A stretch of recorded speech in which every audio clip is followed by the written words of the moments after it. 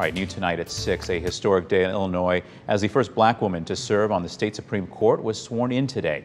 Lisa Holder White previously sat on the 4th District State Appellate Court.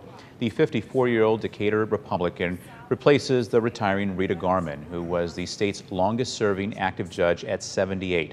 Holder White says her barrier-breaking moment shows that women and people of color shouldn't sell themselves short.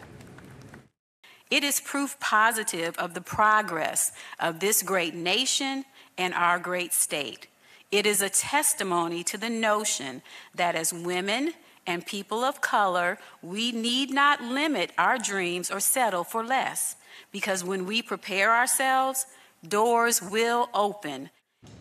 Justice Holder White will serve in the role for 2.5 years. She plans to run for a full 10-year term in November 2024.